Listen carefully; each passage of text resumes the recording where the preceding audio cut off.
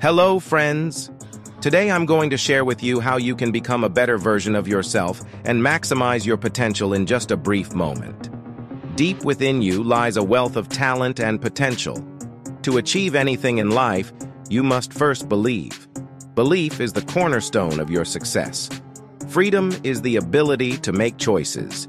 Every day you choose the path you take.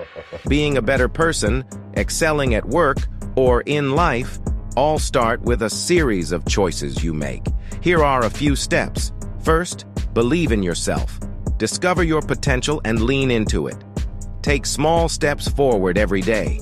Help others, because helping others also elevates you. Remember, life is short and precious. Make the most of every moment. Have faith in yourself and be free. That's it.